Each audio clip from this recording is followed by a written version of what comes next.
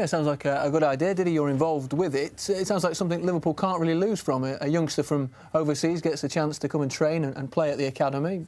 A win-win situation for the club. Yeah, absolutely. And I think the reason behind is it's very unlikely that a kid from England, Germany, Italy is not been spotted when he comes to the age of 15, 16, 17, because people or kids get picked up now at 9, 10, 11 years. There's scouts everywhere. There's more scouts than players at times. So it's very unlikely that they've not been spotted. And I think if you go to places like Turkey or the Far East, I think there's a chance to find a jewel. And you know, if they come over here, adapt to the life in England, and who knows, maybe one of them kids will get found, comes over here and plays for the first team one day. Yeah, I think there's no doubt that potentially in the Far East and Asia generally, there's going to be more and more players that come out of that region and make it right to the very top, isn't there?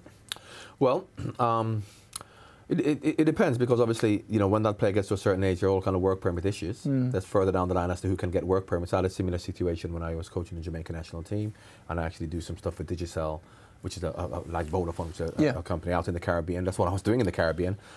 And we had a relationship with a Premier League club, and some of the boys went to the Premier League club. They liked them, but they weren't able to take them because of work permit issues and stuff like that. So there are all those issues, but everybody in those countries want to know, is a boy going to be given an opportunity to sign a professional contract and play for the first team?